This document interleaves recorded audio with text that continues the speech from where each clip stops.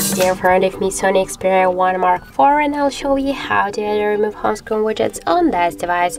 So first, let's select the screen where you want to add the widget, and after that hold for a while the screen, and here you'll see the widgets section. Click here once.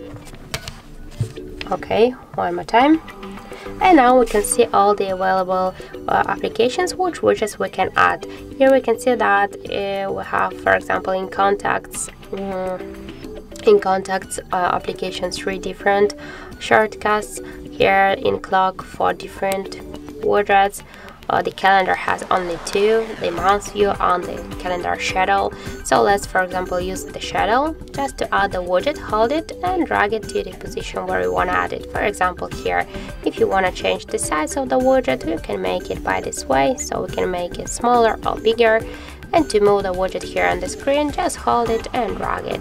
By the same way, we can move the widget between the screens, just hold and drag, and also we can create the new screens with the widget by this way. And if you want to remove it, hold it and drag it to this up section to remove icon.